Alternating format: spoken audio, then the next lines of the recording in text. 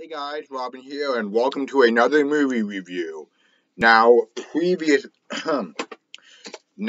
previously, you saw me review the 1988 remake of the 1950s classic, The Blob.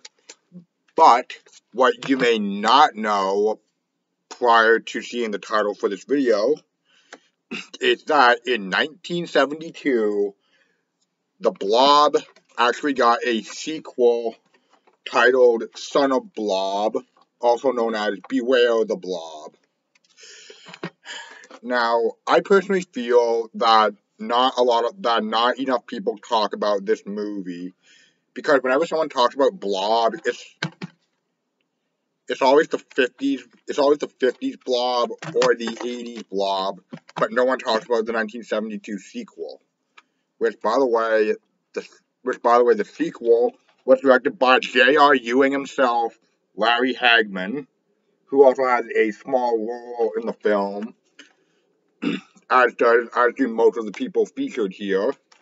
But yeah, we got like an ensemble cast from Larry Hagman, Cindy Williams, Dick Van Patten, Shelley Berman, Burgess Meredith, Carol Winley, and Godfrey Cambridge. Now, by the way, Godfrey Cambridge's character, Chester Hargis, now, as you may or may not know, spoiler alert, when I go like this, you can unmute.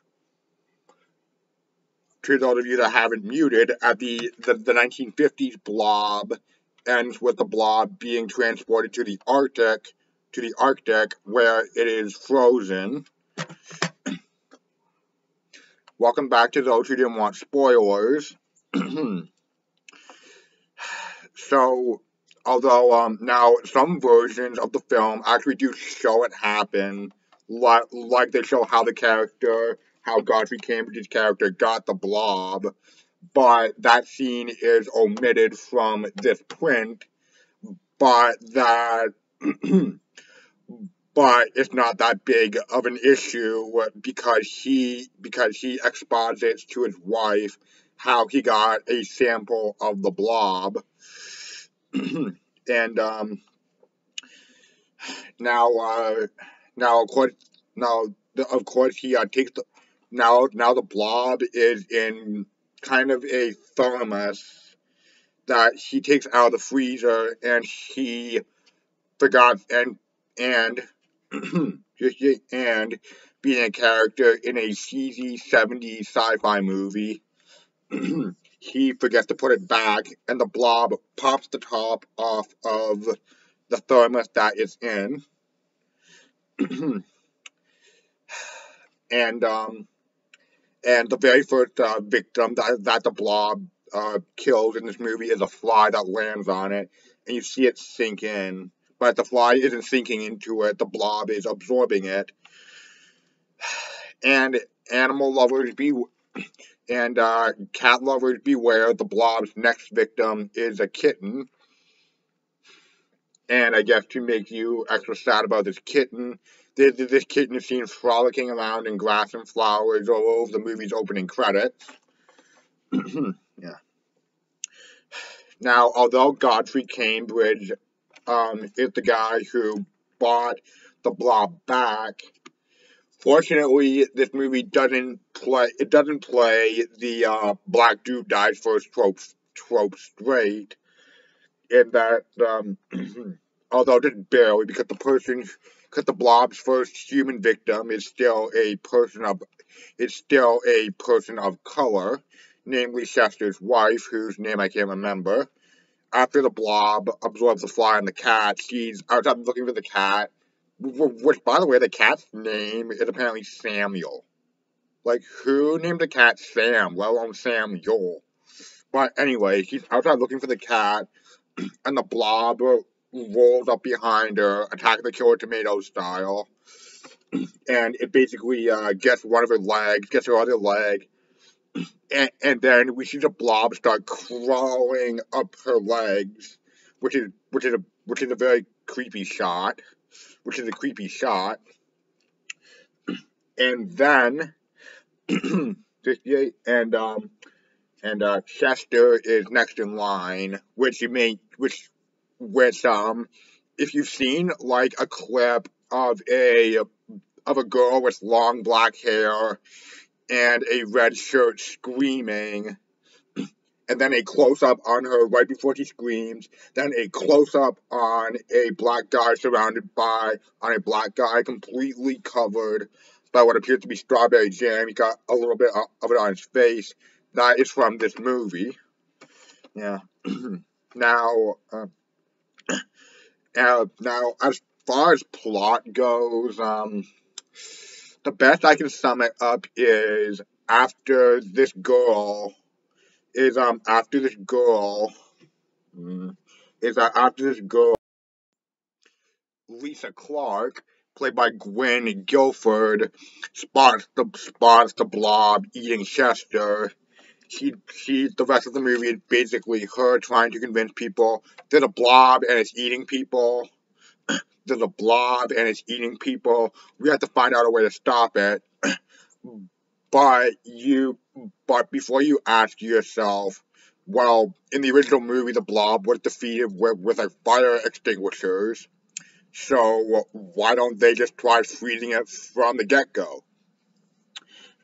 Well, that is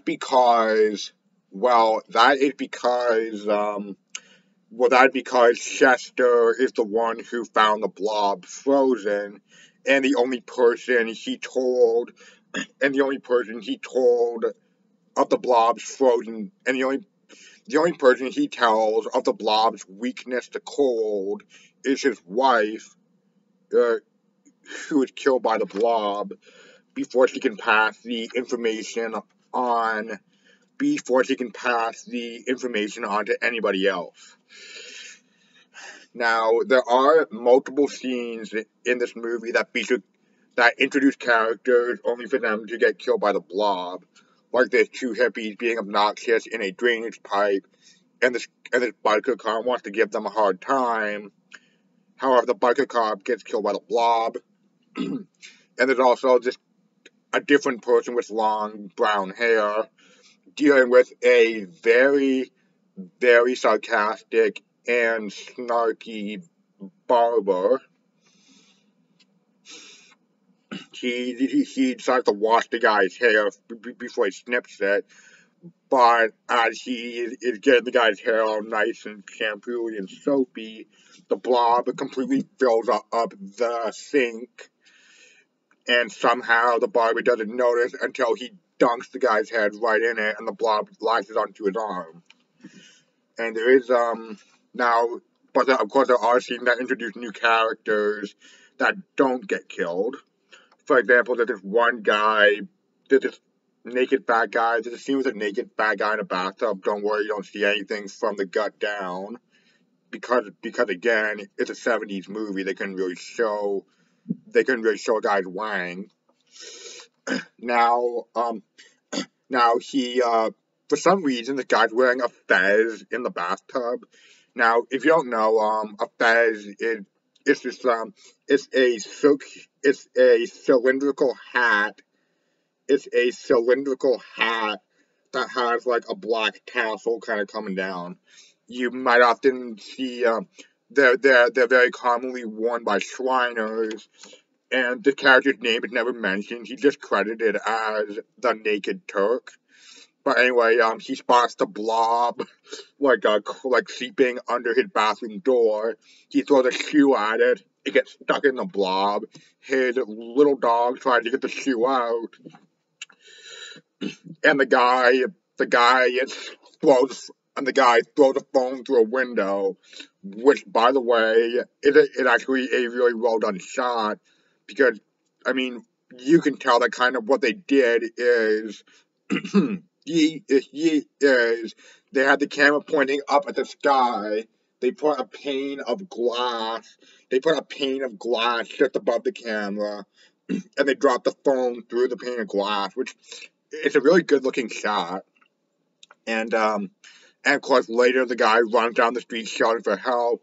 He gets picked up by a cop who does not believe his cockamamie story and arrests him for indecent exposure, even though he was running down a street in the middle of the night and there was absolutely no one else around. But then again, I'm not a lawyer, so what the hell do I know about laws? Now, now, now, earlier I mentioned that Larry Hagman has a small role. There's one scene where we see a trio of hobos. Uh, the younger one is played by Larry Hagman. The older one is played by Burgess Meredith. And the third hobo wearing an eye patch is actually played by Del Close, who actually went on to portray Reverend Meeker in the 1988 remake, which is really cool. Really cool. And, and, yeah, yeah. And Larry, yeah. So, yeah, there's a bunch of hobos basically singing, doing whatever, going off about random stuff when they hear the Blob attacking a chicken coop, and the cop played by the hobo played by Larry Hagman goes to see what's going on, only to become a victim of the Blob. And Del Close and Burgess Meredith come to his aid. Del Close is armed with a pitchfork, and Burgess Meredith is armed with a glass of alcohol or whatever. Which, by the way, you don't see like the Blob doing its thing to them, but you do see the shadow of it happening, which is really cool. I mean, like again, this movie didn't have much of a budget, but they found a lot of like really creative ways to work around the budget. Yeah. now, whereas the original Blob and the '80s Blob both have their big scene is when the Blob attacks a movie theater. However, in Son of Blob, there isn't a movie theater to be seen. Instead, the establishment the Blob attacks is a bowling alley, which by the way, if you are aware of this movie, that might also be a shot you see of like a bunch of like a bowling alley, and then a huge red blob comes out, absorbing the bowling pins, and as it kind of like floods down the bowling alley, you can kind of see the pins like spinning around inside the blob, which is really cool. In fact, the blob in this movie, a lot of the blob was what used. The thing they used like to create the blob was strawberry jam, believe it or not. and by the way, when the blob attacks the chickens, you can tell that what the blob is. It's just like something that is rotating because you see the same texture over and over again. Yeah, and yeah. Now, you may also be interested into like as to how this movie came to be. Well, there's a very fascinating story behind that, and I would like to share that story. You see, because you see, the enormous success of The Blob led producer Jack H. Harris to try and do a sequel. Richard Clare had already written a script titled A Ship Off the Old Blob, which by the way, like how, which by the way, that is just masterful title. But the project had been shelved for many years. But in late 1970, Harris's son, Anthony Harris, who had just graduated from USC and was working with a music publishing company, expressed interest in working with his father, looking for a project. They both agreed to the Blob sequel. Now, Harris just happened to live right next door to Larry Hagman, who would go on to play J.R. Ewing in Dallas. However, Hagman had never seen the original The Blob, and since this was the early 1970s, she couldn't exactly pop a DVD copy of the Blob into a VCR. As a matter of fact, VHS didn't come around until 1976, four years after this movie came out. But so at the time, the only way to watch movies at home was you had to have a film reel of the movie, a projector, and a wall or seat in your house wide enough to project it on, white enough to project the movie on. So Harris showed Hagman his personal 16mm print of the film, and he showed such interest, Hagman told Harris he would be able to assemble his friends for the cast, as he felt everyone wanted to be blobbed, but only on the condition that he would direct the picture. Now, when this movie came out, it was a failure, and it faded into obscurity until until the summer of 1980, because you see, on March 21st, 1980, the season finale of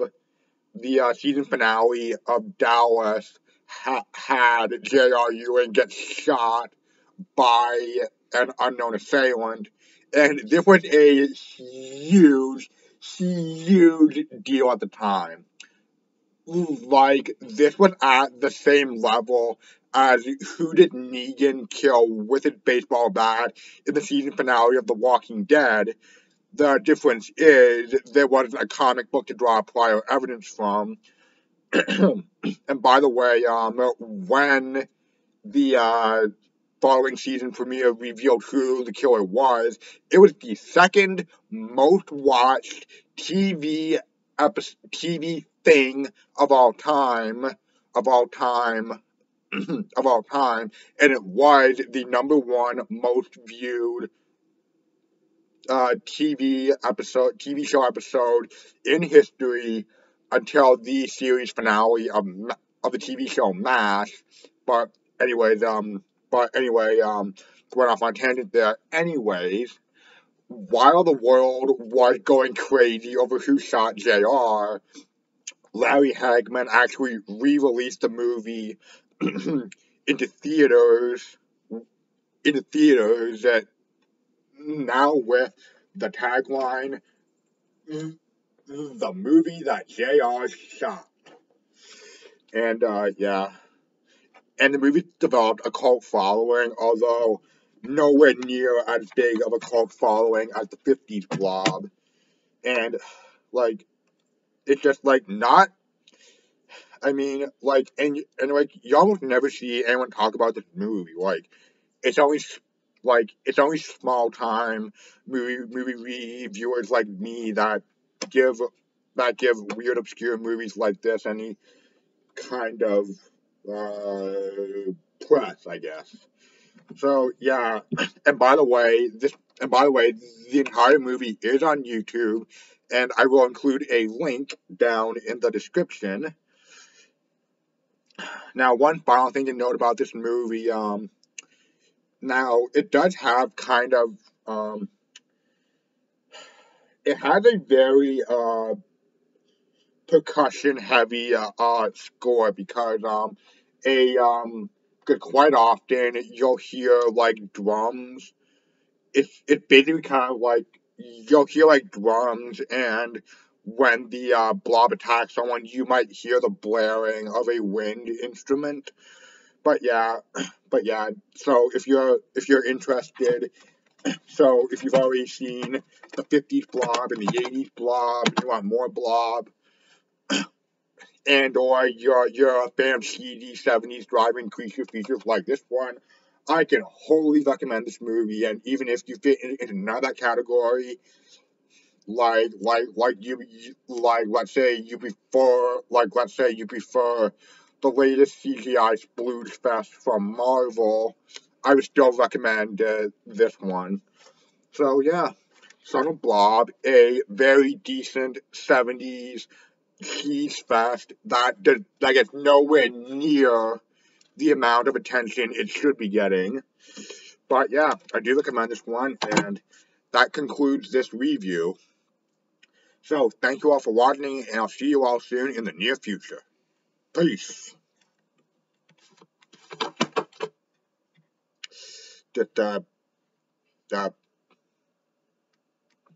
Peace.